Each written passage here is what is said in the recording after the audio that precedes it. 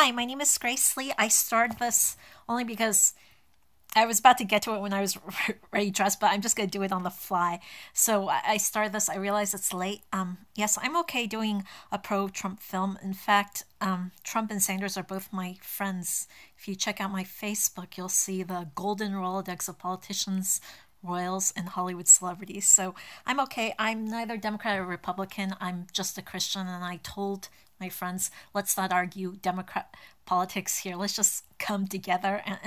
Sometimes I can be a little bit preachy about stuff like that because I just think, if we're colleagues and friends, we kind of just do our own thing. And as a Christian, I believe that, we all are human and we all have good points. And honestly, I think, when it comes down to the heart of it, we're all one family. We're all trying to do our best, and sometimes we get competitive, but at the end of the day, I believe we should just kind of join hands and kumbaya. So I actually told Mr. Trump that, and we've been friends for a couple of years.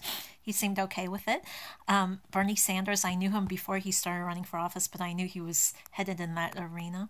So don't ask me how I know everyone.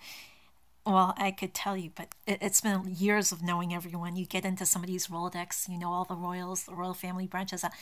Anyway, I can get a little bit preachy, so I beg your pardon. Okay, so I am auditioning for Tomiko, and this is just a cold read. I realize you're probably not going to take it too seriously if it's terribly late, but I'm always in my PJs these days, so I just go ahead and do it. Okay, Richard notices his wife, who seems a little bit perturbed. What's wrong, honey? You've been awfully quiet. I'm just a little depressed.